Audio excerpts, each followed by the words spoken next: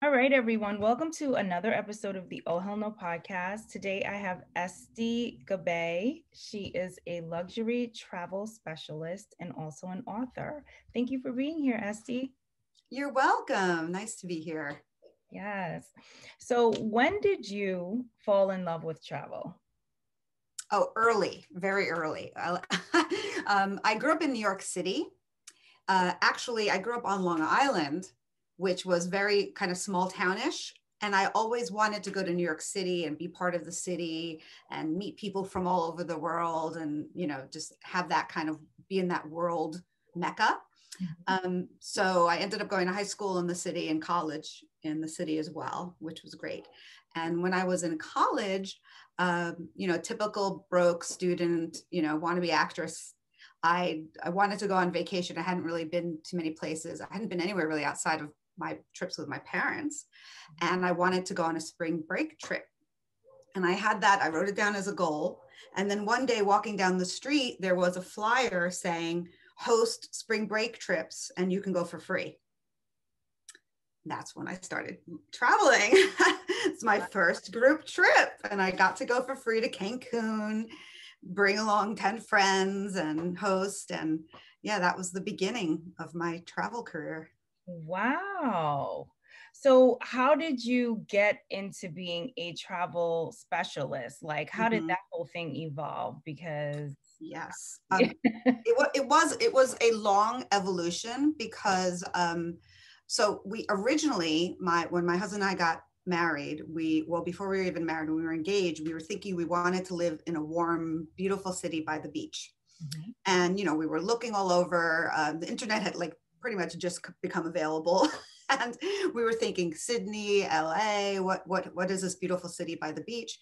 And San Diego came up as having the nicest weather in the world, the more 75-degree days than anywhere in the world. So that's how we ended up here. And San Diego is a vacation town. It's just one of the best places in the US to go on vacation.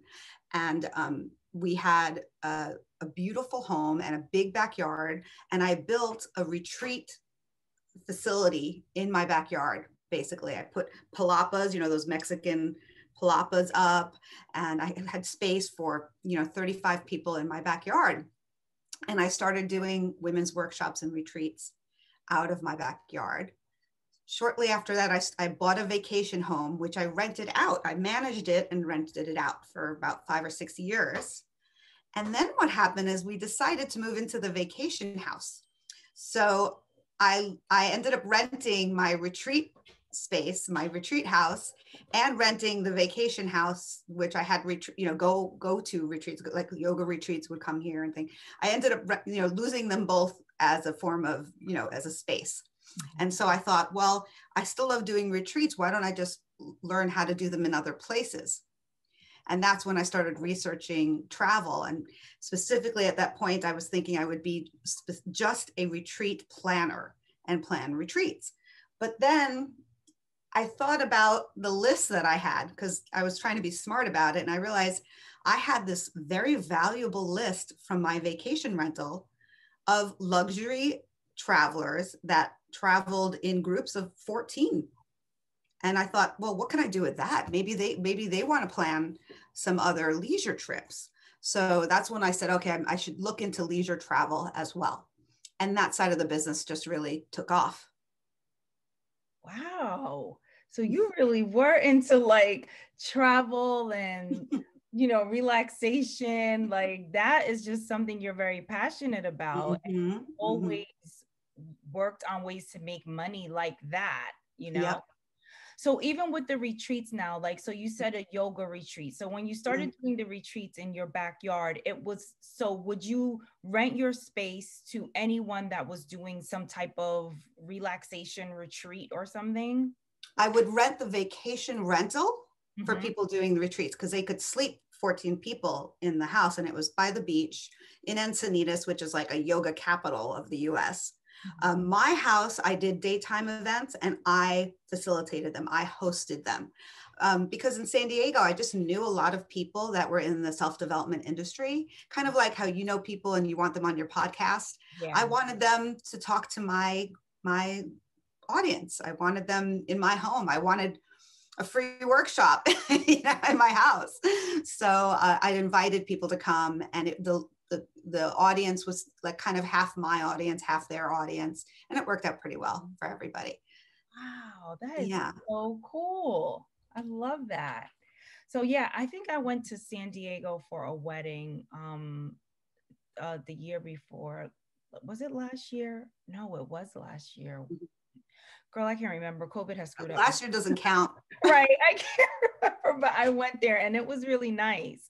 Yeah. Mm-hmm. So I totally get what you're saying about it being like, you know, vacation town and really a nice place to visit. Yeah. So, as a travel specialist, how Mm-hmm. does a travel specialist make money? Okay, so we used to be called travel agents, Mm-hmm.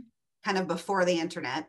And that's because travel agents used to make money by just kind of like booking your airfare and booking, off of like a catalog or something, right?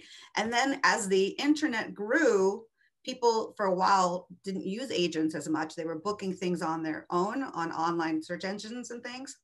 And then what happened eventually is that became really hard to do for people to do on their own. So the average person was taking, I think it was said, 30 hours of internet research before they book their trip, right?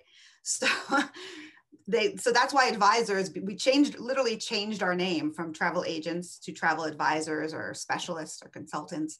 And that's how, we make money now giving advice, because that's more important, than just booking it. You can't trust a review from someone you don't know. You don't know if they've ever stayed at a really nice hotel before. So maybe this 3-star hotel looks like a 5-star to them. You need a professional to give you advice. So part of my business is the consulting side of it. And there's a small fee for me to help people build their travel bucket list and plan their trips. And then the other way a travel advisor makes money is through a commission, which is actually a very small amount from the vendors. So air doesn't typically give commission anymore, but you get like 10% of a hotel, for instance, as commission. And then you'd have to split that probably like 50-50 with a host agency, which is a bigger agency that has all the contracts with everybody in the industry, the cruise ships and everybody. So that's how you do it. So it's your own business. It takes a while to get going, like any business does. And but you have to build it. Yeah, I love that you said it takes a while to build, because people just, I don't know, everything is so microwavable these days. And they think that, especially with social media, that pushes all these ads on people about making this amount of money in like 6 months, 12 months. Oh, I did it in 18 months, like I'm so sick of it. And I say this on every podcast. I know my audience is sick of me, but I just want them to know that, it's not true. It's not always the case. Like, yes, some people get into things and automatically take off, but for most of us, it's not that way. Right. Yeah. And I also, I had 20 years of experience doing the retreats. I just didn't have the experience booking them, like booking the hotel. So that was pretty easy. And my contacts were there, my sales skills were there, my facilitation skills, everything I needed was there. But I had read early on that it takes about 3 years to build a travel business. And it was exactly 3 years until my business was kind of exploded, like when I was great and doing, like a full-time income from the business. Wow. Yeah. So what are some of the struggles that you faced as an entrepreneur in the travel industry, especially now? Let's start with talking about this, COVID, unfortunately. Yeah, that's kind of like my oh hell no moment that you like to talk about. When COVID happened, I was at Disney World when they shut it down. Okay, shut it down. Everybody was there for spring break and summer, spring vacations, and we all got sent home. We didn't even know if we can get a flight back from Florida. And then, of course, as soon as I got home, all the travel bans started. And so all those spring customers that I had, and actually up till October, I had to cancel all their trips Yeah. and try to get them a refund. And sometimes I could not get them a refund. Sometimes I had to give them a credit. Like Italy, literally the whole country said they're not giving refunds, they're just offering credits. So I had angry customers. And here I'm at the peak of my business, and I had to spend another 3 months in that like total stress meltdown stage. And I called it negative income, because I was working and giving my money back. Like I wasn't even, I wasn't making any. I was literally returning the money, because you don't get paid in travel until they take the trip. So yeah, so that was my oh hell moment. And what I did about it was I said, okay, well, luckily I have other sources of income. That's good. And that was kind of, I had that set up because I knew the travel business was taking a while to build, right? I didn't rely on it. And then I took that time. First of all, I signed up for way too many online programs. I think I signed up for like 6 online programs: how to build a blog, how to write a book, how to, like everything you could possibly imagine I signed up for. And then I started the how to write a book program. And actually, that's not true. I started with how to build your website. And I was building a free offer for my website, right? Which was a downloadable, worksheet about how to plan your travel bucket list. And that worksheet came from my travel talk. And I realized there was just a lot more material in there. And so I was also doing the course on how to write a book. So I started writing a book based on my travel talk and my worksheet. That little worksheet became an entire book. And luckily I had, a good 6 months of it sitting on my laptop. So at first it was small, and then I'd come in, I'd add a chapter, or I'd find a book at the bookstore and travel, and I'd be like, oh, my book needs to have something like that in it too. And I'd add to it. So that's how I kind of pivoted my business during a time when it was really, it was less than slow. It was banned. It was shut down. Yeah, absolutely. I was also one of those people that was calling my travel agent to get a refund because I had planned a trip to Spain for my husband for his birthday, and it was terrible. But I just stayed patient, and because I could only imagine what travel agents were going through, with so many people probably calling them, and they're stressed out because they're trying to get people's money back, and it was taking forever. Like I literally just got back all of my money. I want to say at the end of December, and this was from like March. We were supposed to go in March. Yeah. So yeah, I totally understand where you were, and as a a consumer, like I was in that same struggle too. Yeah. But luckily, during the summer, a lot of people felt more confident traveling somewhat locally. They were wearing their masks. They were, doing, the airlines were doing a really great job of keeping, social distancing and sanitizing the cabin. And so I did have a lot of people traveling over the summer in October and November in places like the Caribbean and Mexico, because it's a short flight. They could wear a mask for 3 hours and it's not a big deal. We could get in. They weren't worried about getting in and getting out. And so I did have actually, because I stuck around and because I now had this book to help promote my business, I had more customers. And so that's really, I think the gist of it. If you just stick around, and know to take your time and do something long-term. Like the book, I realized was a long-term a long-term product that I could offer potential clients. So it didn't mean that they had to want to travel right now. A travel bucket list is really something you do before you plan a trip. Once you're planning, like when you were planning that Spain trip, you were busy. You were researching hotels in Spain, and you were thinking about what to do in Spain, and should you learn Spanish and all this kind of stuff. You're too busy. You're not going to think about 6 trips at the same time. But haven't we all been sitting around the past 9 months with Wanderlust, thinking about getting out, going somewhere, anywhere, right? So, and we have family around that we didn't have, like I have my college daughter home right now too. So it's a great time to sit around the dining room table and talk about your future dreams, whether it's what you want to do in your life in the future or whether it's how you want to travel in the future. So that became a really good way for me to continue my business. And now I'm reaping the rewards of it because we're still at that time period where people are now kind of getting excited about traveling again. They're talking about it, they're waiting to get the vaccine, and they're starting to plan travel. And before they book too much, before they get too involved in their next trip, I want them to read my book. I want them to plan their whole list of trips, because what happens then? They read the book, they know and trust me. Hopefully they like me, they know how to reach me. And now they can be my client for life, because I, as their agent, will know, or their advisor will know all their dream trips that they have in mind. So if they plan on one day, you know, in the future, 6 years from now, maybe they could do like an African safari and they have that on their list. It doesn't mean they have to book it with me right now, but I know it's on their list.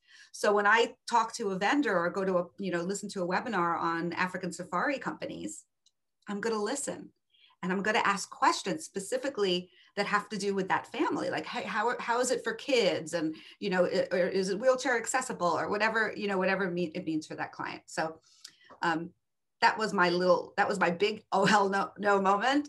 And how I think I've turned it around and it's become a, oh, hell yes moment.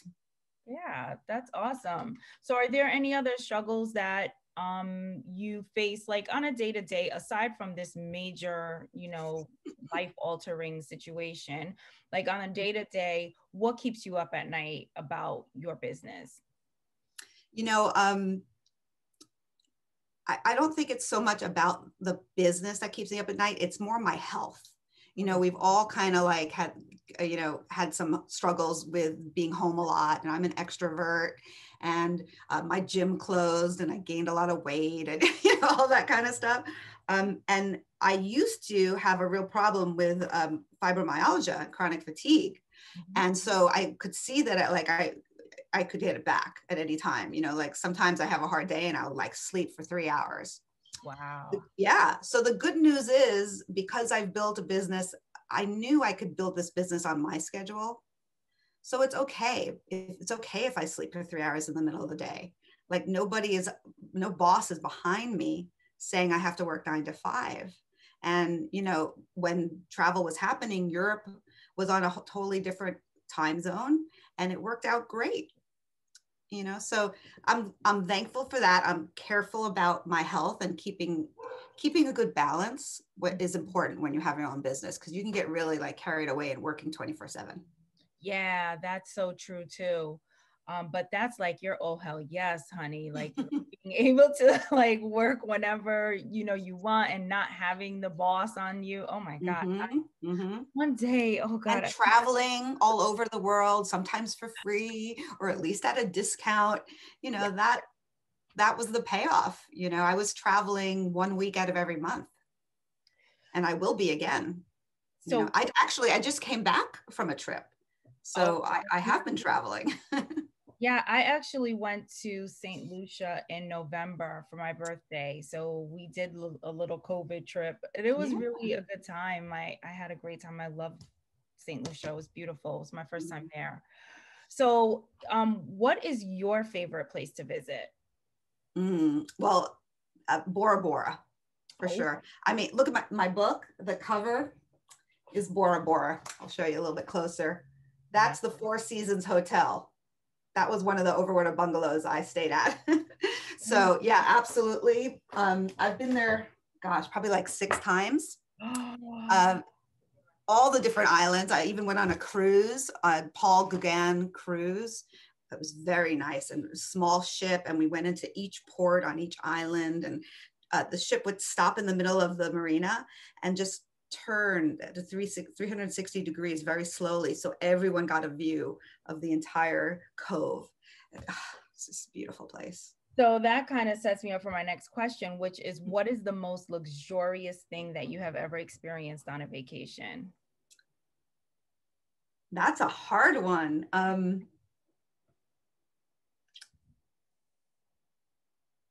we stayed at in Thailand at the Four Seasons tented camp. Okay. And even though it was Thailand and it was a tented camp, it was a Four Seasons and they did a nice job, right? And it was like Robinson Crusoe, full, but like luxury Robinson Crusoe type of a tent, overlooking what looked like an African safari in a river. And they had an elephant sanctuary there. And we took care of the elephants while we were there. That's not luxurious sounding, I know, but it was pretty cool. Right. Yeah. Oh my gosh. That was a nice place to stay. Really nice place to stay. Nice. Yeah. So what tips can you give us about planning an exotic vacation on a budget? Can you plan an exotic vacation on a budget? Yeah. So I like to tell people, I know the name luxury is in my title of my company, Luxurious Travel. But if you look on my website, there's some blogs about traveling. And I think that what's really important is that what's more important to your vacation, really, where you sleep or what you're doing, what activities that you're doing. So if you're smart about how you spend your budget, right, then you can spend more of your time doing the experiences, which make for more memorable trips. That's what I say in the book as well. So for instance, I talked about, feeding the elephants and washing the elephants and things like that. That is an experience I will never forget. And even if I didn't stay at the Four Seasons, what was good about the Four Seasons was I knew that they were taking good care of those animals, so I didn't worry. PETA was not too concerned. Those are happy elephants. But in the same sense, if you stay somewhere that, and you ask the right questions and it's a qualified place to stay. And what I mean by that is it's been vetted by someone professionally. It's in a travel consortium. It has some type of, a host agency works with them directly, not just anybody you find like on an Airbnb, for instance, because you can't trust pictures. You just can't. There's so much we can do with them now to make them look good. So I say, first plan the experience you want to have, and then find out what's the best place to do those experiences. And that may not be the first place you think of. Like, you may think of the most expensive place because they've advertised that's the best place to go scuba diving or whatever. But in reality, you could probably do the best scuba diving in your life somewhere else and save a lot of money. Okay, good. So I want you to share 4 oh hell no travel tips. Like, these are things you should not do when planning a luxurious vacation. Like, if you can think of 4, if you only Yes. Okay. All right. Well, first of all, please do tell your listeners, go to my website, because there is blog posts and infographics on these exact things on my website. There's a lot of free stuff you can download, free worksheets. But I say, oh hell no, do not plan a trip just quick and fast. If you can, plan that bucket list. Like I said, plan that bucket list while you can. Map it out so that you know which trips should come first. So for instance, if you're young and fit, maybe now's the time to climb Mount Everest. Don't save that because you don't know what's going to happen, right? You don't know if COVID's going to hit you or whatever. So take the adventurous, athletic trips when you can, and maybe save the slow cruises and the bird watching and those kind of activities for later. So that's number one. I guess it's a whole, oh hell yes, plan that bucket list. The other really important thing is don't underestimate that travel is going to come back in a really big way. And when it does, you're going to have a hard time booking something. Because as you know, all those people that got credit, as soon as the travel bans are over, they're going to be wanting to travel. And they've already spent the money. So they're going to be the first ones to get reservations, and especially like for cruises, because cruisers have very loyal customers that cruise every year. And they've missed like 2 cruises probably at this point, and they're just like raring to go. So you may not be able to find the best deal or book something last minute. because like I said, it's going to open up pretty fast. Even now, like I said, if you want to go to Cancun or the Caribbean, you may not have the availability that you think you should have at this point. Another really big oh hell no thing is booking a trip without getting travel insurance. I can't say enough about it.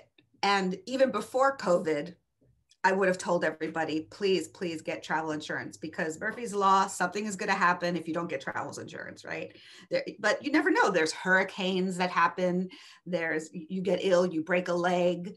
COVID, people who had canceled for any reason insurance got their money back. So when a lot of people didn't. Let me just tell you, Estee, I'm on the fence about that. I always get travel insurance, right? Because what you're saying is true.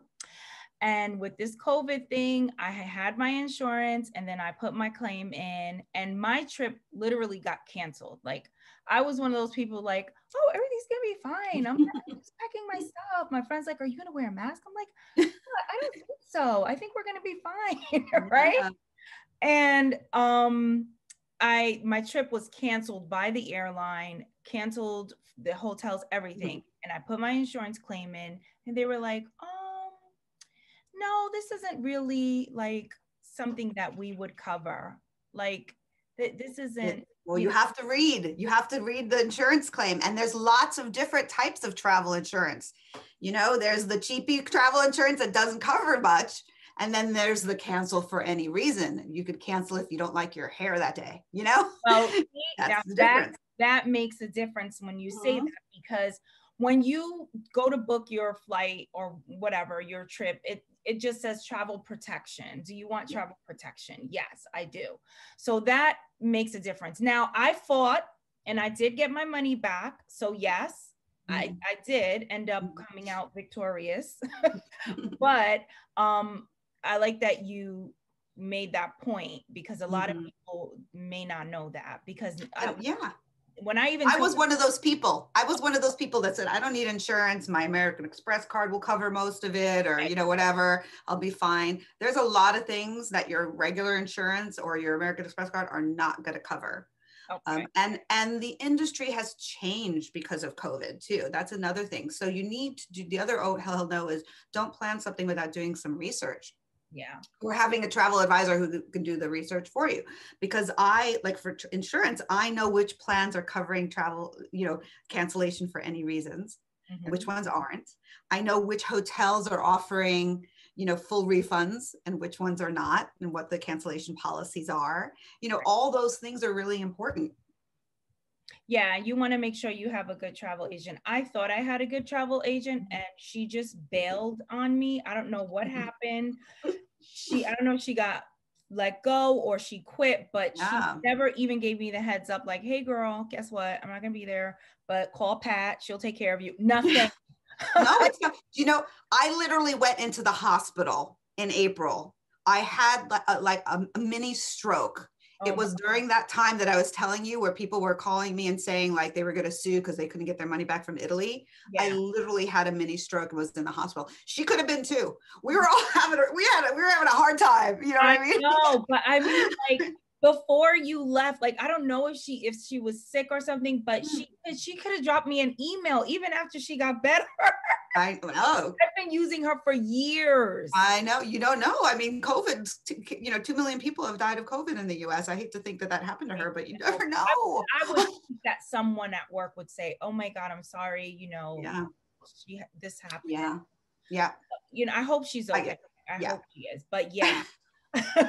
It's tough, so they say about 50% of the travel advisors will hope to still be in business within the next 6 months, but it depends on the industry picking back up. And I think those numbers are low because they haven't had an income for 9 months or 10 months. And most of those travel advisors are not working in a full-time job. The ones that I'm talking about, the independent contractors, are building their own business. Yeah. And so that's tough. They might have quit by now, but I like we said, my opinion was, don't quit, just be prepared. Be prepared for the ups and downs, because that happens. It happens in lots of industries.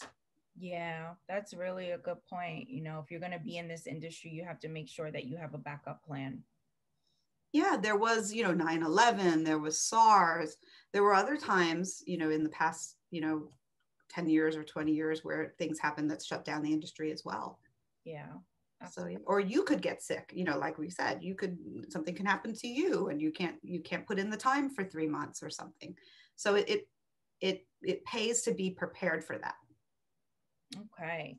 Mm-hmm. All right. So you wrote a book and it's entitled Your Travel Bucket List, right? Why do you think it's a good idea for people to make a travel bucket list? Well, that's my favorite question. So the subtitle of the book, it's long, but it's important. It's How to Enrich Your Life with Great Adventures and Unforgettable Memories. And that's why it's important to do a travel bucket list, to accomplish that. And the way that you do that is by taking time to really reflect on why travel is important to you and what type of travel do you want to do. And I talk about it in the book. There's so many different types of travel that people don't think of. I mean, going on a tropical vacation and sitting by the pool is the simplest of all travel vacations. There's so many adventures to be had. There's so many different things. There's culinary tours and there's cycling trips and there's language immersion and volunteer tourism. There's so many different things that you could do to enrich your life and have those great adventures. And the other thing is, if you plan a travel bucket list, like I said, you can plan ahead for important times in your life, milestones that cement in that trip and that time in your life. So that's why, like a honeymoon, you always remember your honeymoon because it's a milestone, right? I tell a lot of my younger clients to plan a baby moon just before they have the first baby, and they're maybe 5 months pregnant and they're feeling pretty good. Great time to go on vacation because you're going to remember that was the vacation you took just before you had the baby, and look at the pictures. You got a little tummy and all that. It's cute. A birthday, a big birthday, like a 50th birthday, is a fantastic time to, for like women to grab their girlfriends and go to a spa and do something luxurious that has to do with self-care and is, just for them. So that kind of stuff takes pre-planning, and it takes dreaming a little bit. I mean, you got to kind of dig deep and think, what are those trips? What do I want to mix in there after, before and after the vacation that's just sitting by the beach? Do I want to mix in something a little bit more exciting, a little bit further out, a little bit more adventurous? Those are the ones that you want to throw into a travel bucket list. Okay. So how many places are left on your travel bucket list? That's a funny question that I get asked a lot, and I never have a straight answer for, because first of all, I just told you, my bucket list isn't really built on places. Mm-hmm. It's built on experiences, right? When you have the experiences that you want to do first, then the places come up for you, and they might change, So so I really wanted to learn about Greece. I was always interested in Greece, in philosophy and in the architecture, for all those reasons, not the beaches so much, because I don't think the beaches look that great, to tell you the truth, compared to the Caribbean, but just the culture of Greece and the Mediterranean lifestyle has really interested me. So that was the trip that I got canceled on in the spring. Yeah. Was that trip. And I was actually going to get on a yacht for free for 4 days because they wanted me to test it out and recommend it to my clients and take a trip around Greece and Croatia. Mm-hmm. And I was excited to see those places. So that's next on my bucket list. Well, that's pretty awesome. Mm-hmm. Mm-hmm. This question you answered when you said you went to Bora Bora 6 times. You never get bored of Bora Bora. It's not boring. There's so many things to do there, especially if you like to snorkel or scuba dive. You can see a new marine animal every day. Wow, I'm sure. It's just stunning. So what skill set would you say that one needs to have to be a successful travel specialist? Well, you need all the same skill sets anybody needs to run a business. So, you know, you need to learn people skills and customer service first and foremost.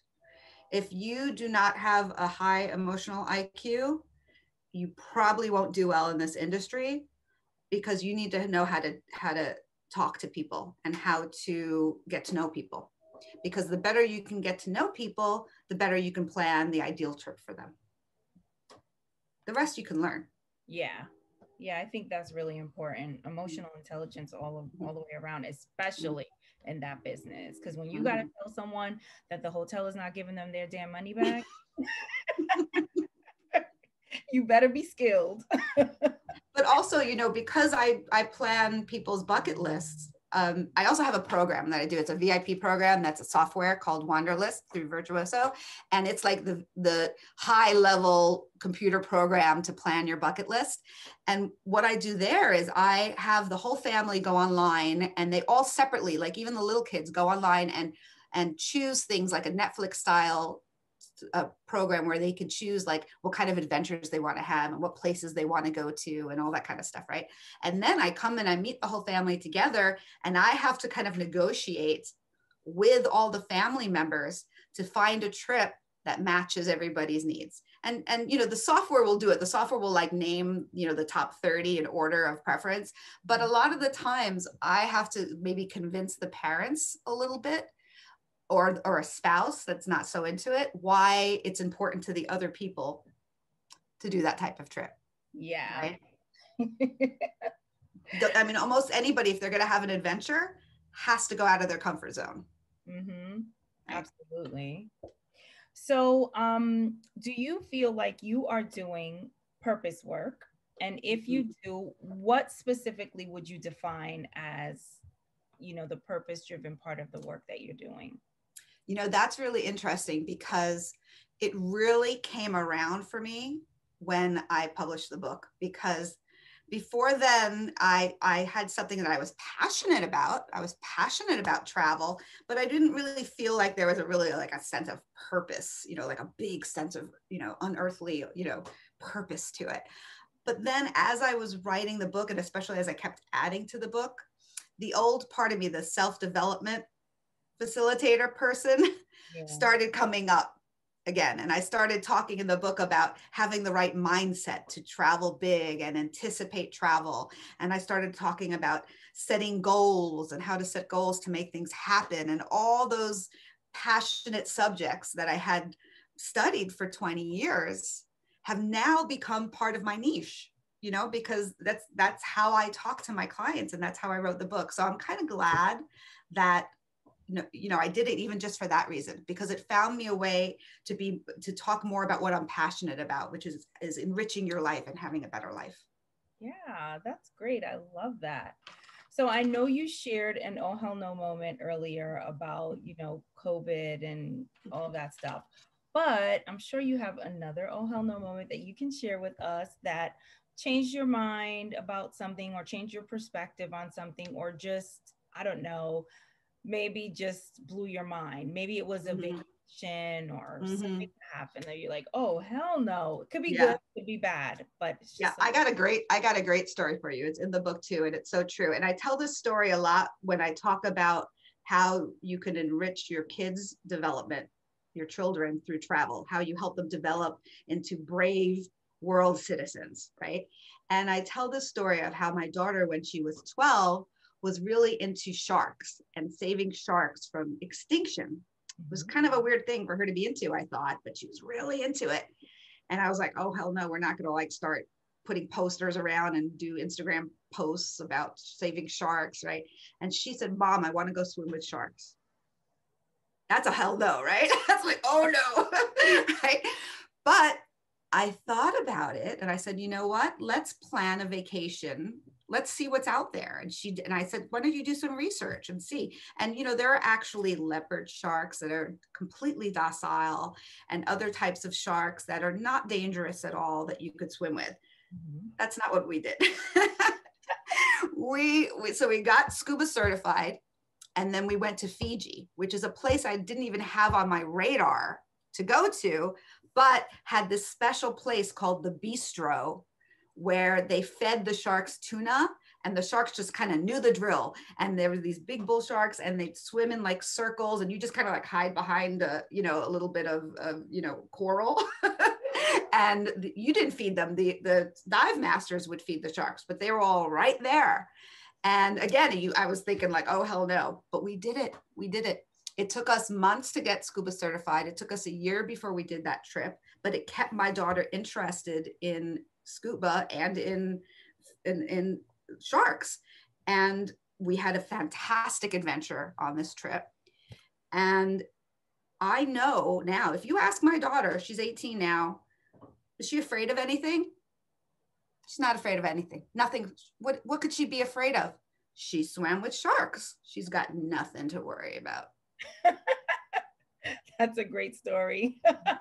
I don't know if I could have done that. Well, I can't swim, but that's on my list, Estee. That's on. I did my due diligence. No one had died yet and seemed, relatively safe. Yeah. Oh my gosh, that's scary, but that's good. She's brave. I don't know. These kids today, they're very brave. My daughter's like that too, So, all right. So it was amazing having you on the show. Please tell everyone where they can buy your book, check out your blogs, connect with you, all those good things. Yeah, actually, you could even see a little video of that shark dive on my website. We have like a 1-minute shark dive compilation that we did, which is really fun. Looks like a horror movie, but no one gets hurt. If you go to my website, it's luxuristtravel.com. So that's like stylist kind of, it's Luxurist. And I'm sure you'll have it, on your website so they can look it up there. If you go to Luxurist Travel and you look up there, you can go luxuristtravel/book. You can find out all about my book. You can go to free gifts and you can download a free travel trip planner and a free compilation of worksheets from the book that help you plan your travel bucket list.